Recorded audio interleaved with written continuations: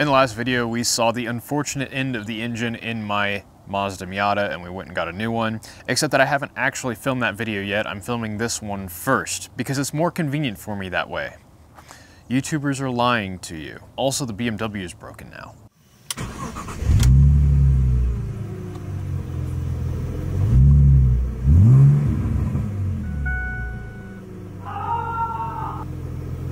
Yes, to the surprise and shock of absolutely nobody, my infallible daily driver is yet again having issues. And this is a problem because this car and that car are pretty much my only two viable daily drivers. My hot swappable spare in my raid array of cars has let me down, so now it's pretty important that I get this working again. Why can't I daily drive the others? Well, this one gets like 5 miles per gallon and has no working gauges.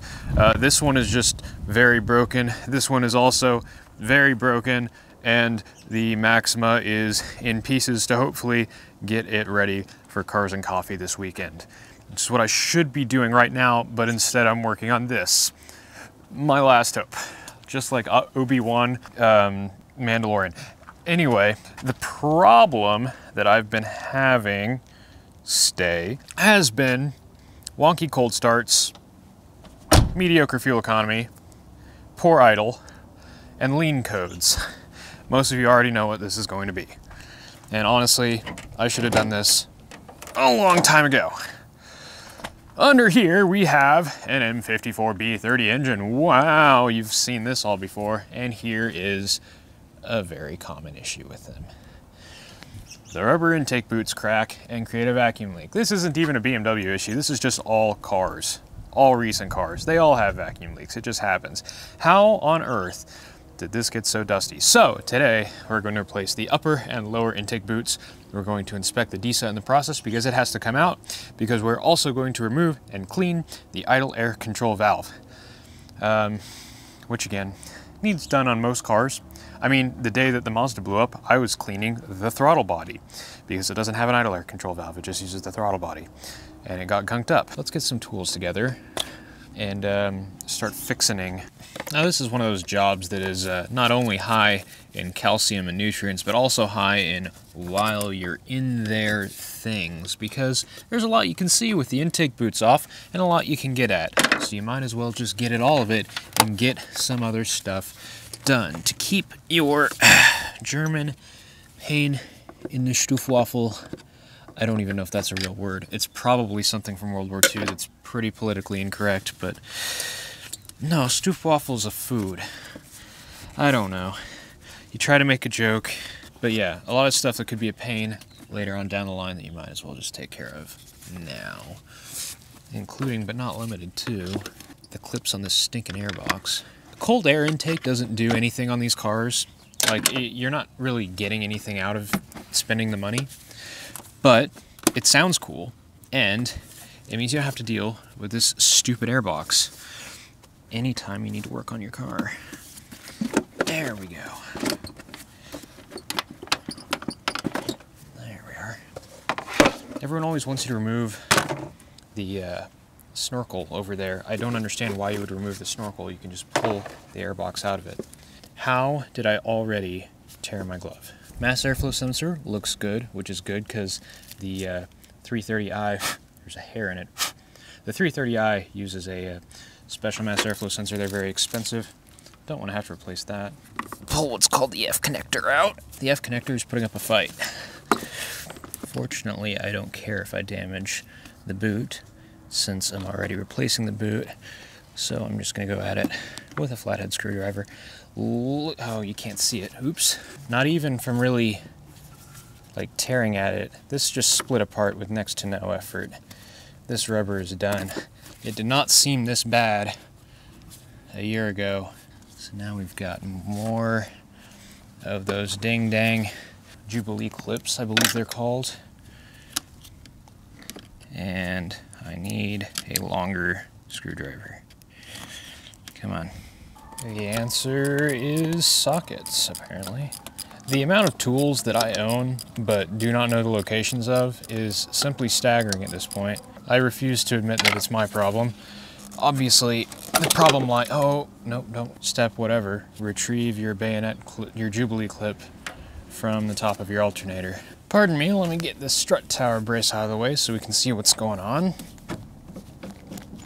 Maybe. There we go. Take this electrical connector off of the DISA. Just squeeze that part and off it comes. Very easy. Cabin air filter off. And then out comes the cover. And out comes the filter. Is in need of replacement.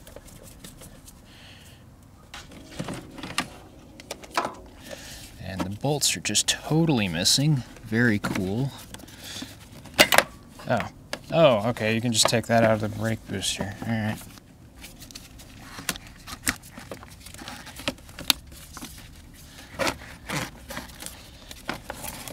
There we go. This brake booster line seems to be in great shape. Nice little check valve at the end of it. Okay, what is next? Looks like the DISA is probably the next thing to take off, and that has a bolt here and a bolt here. If you're going to check or replace your DISA, this is probably the point that you'd want to get to. I have done it with that plastic shield still in place. It sucked. Wiggles right out, and I have replaced this O-ring. Things to check for. Make sure this is not loose or rattling, and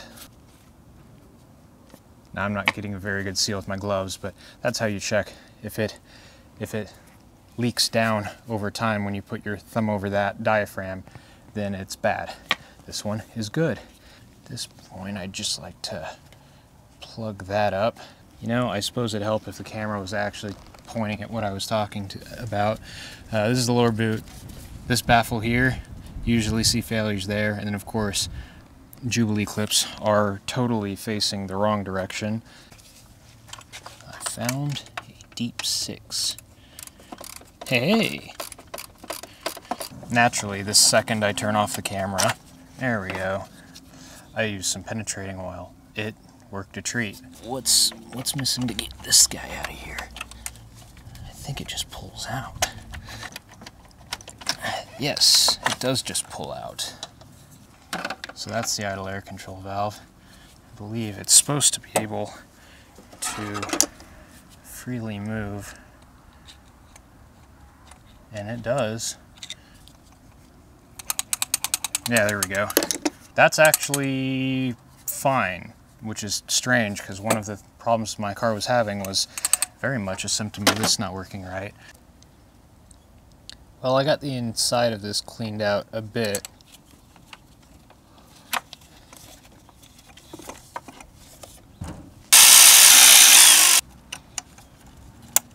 There we go. Plug back in. Cool. Now we're to the part where I need to go buy parts. So I guess I'll go do that. To O'Reilly's.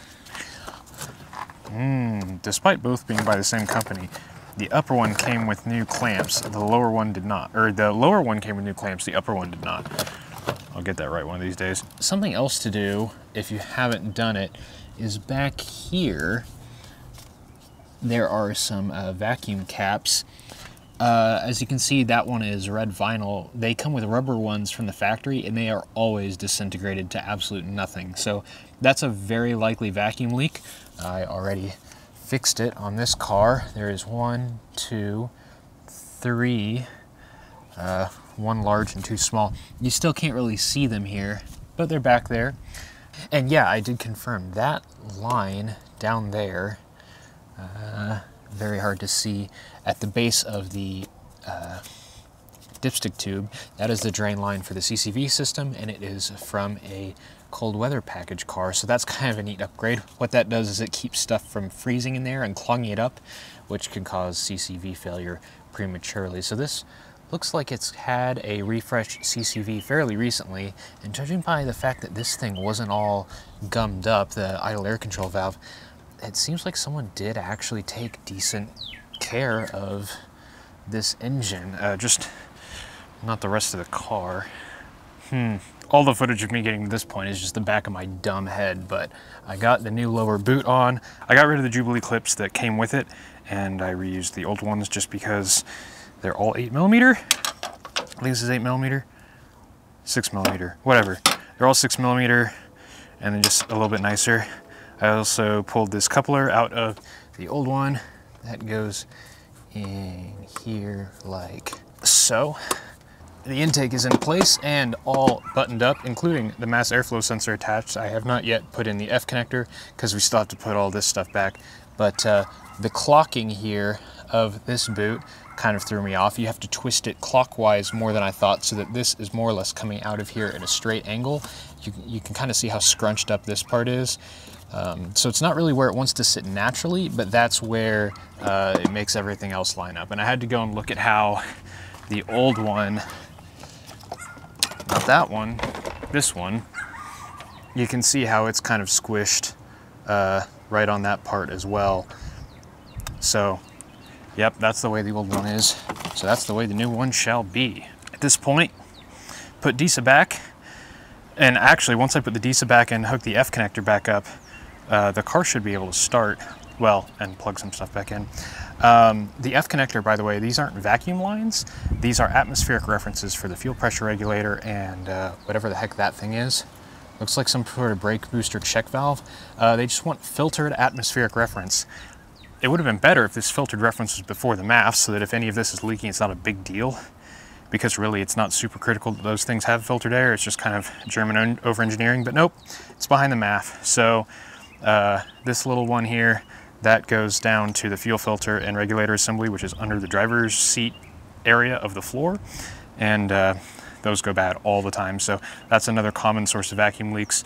When I pulled on this a few months ago, it just came right out of the car because it had disintegrated down on the side that's on the ground. So yeah, so I'm gonna throw the DISA back in and I'm gonna wrangle that big plastic thing back in place and check back in.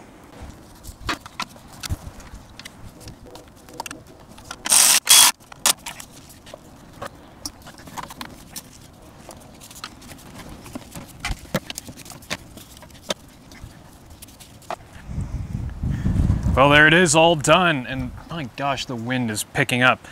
No parts left over, nothing unhooked that I'm aware of, so let's go drive it, I guess. The only thing I forgot to do was get a new cabin air filter. I did remember to hook the brake booster line back up, that's important. So now it's time for the real test to see if this idles better and see if my fuel trims are any better. I haven't smoke tested this. I can't really smoke test it with how windy it is today, but here's hoping. How's she start? Pretty smooth. So one thing I was noticing was I was getting a lean code every now and then, and also my fuel, and the lean code trips when the cumulative fuel trims are above, I believe, 15%. I've got torque pulled up on my ENN head unit, and I'm going to scroll down to my fuel trims. Definitely healthier. And there's going to be adaptations that I haven't cleared yet, so we'll kind of see what it does as we drive it. This definitely doesn't feel as crappy as it did, though. I think we're back to normal, which I was hoping for an improvement over normal, but I'll take not broken. For whatever reason, my Bank 2 fuel trims much higher than my Bank 1 fuel trims, which is odd because Bank 2 is the one that has a new O2 sensor. So that seems like it could mean that Bank 1 is reading a richer mixture than I actually have, or potentially I have an exhaust leak that I'm not hearing. But also, I'm getting some pretty negative short-term trims, so we'll just have to see how this evens out over time. I still definitely prefer the nice, stiff, supportive seats of a BMW over the soft, plushy couches in my Buick. Might just be something to do with my bad back, but this style of comfort definitely is preferable to me. I've also driven, you know, Roadmaster, Caprice, you know, the old big B bodies and that sort of stuff, and it's just not a type of comfort that appeals to me that much anymore. This is kind of where it's at. Comfy, but purposeful, supportive, intentioned. The non-sport seats are absolute trash, though. Don't base E46 comfort off of the non-sport seats. Those things are wooden park benches. Ah, the lumps in my power delivery are gone. At 2,500, about 3,200, 4,000, and like for every 200 RPM past that, I would get this sort of lurching power delivery, and I'm guessing that that would be the computer trying to compensate for the bad readings it was getting from the mass airflow sensor. Yeah, we're down to 3.1% long-term fuel trim on bank 1 and an 8.6% trim on bank 2. It's not where I'd love to be, but it's okay. It'll get me around town. That's how I've been driving it pretty much the whole time I've owned this car, since I fixed my lean condition issues. So yeah, sure, fine. It's smooth this way at least, and reliable. It's just not optimal. Ah, good. My rev matching is easier again. I have no idea what the readings are because my OBD2 reader has decided not to connect to the car anymore for some reason. Hopefully this is the last I see of that check engine light. I do have one other check engine light that I get every now and then. That's for the barometric pressure sensor. On the MS45 DMEs, the pressure sensor is actually soldered inside the ECU itself. So fixing that means desoldering a surface mount component and getting a new one off DigiKey and soldering a new one on, and my hands are not steady enough for that, so I'll have to probably take the DME to someone, which means the car will be down for a few days, and I can't afford that right now because I have to drive it, so stuff like that's just gonna have to wait. The bigger deal, the bigger issue that I really wanted to take this thing off the road to fix is I'm pretty sure my subframe mounts are torn. I get the occasional noise from back there that sounds a little bit sus. Power delivery is so smooth now though. I love talking about how my subframe mounts are probably screwed and then going wide open throttle in my car. It wasn't wide open throttle, it was more like half. I'm pretty sure those are hosed, so I will need to weld in the reinforcement plates and fix all of that with the welder that I don't, well, I have a 110 volt flux core welder. I'm not sure that's really the tool for the job there. But now that I have the quick jacks, getting that subframe out should be a breeze, other than the parking brake cables I hear are a bit of a faff. Hopefully this fixes my fuel economy too. My last 4 or 5 fill-ups have been pretty bad, and with things the way they are, I don't really want that. And the idle is smoother, so I think my idle air control valve was a little bit sticky. It's just as soon as I sort of wiggled it, it broke loose. I cleaned it out a bit more, some brake cleaner and whatnot, gave it a little lubricant.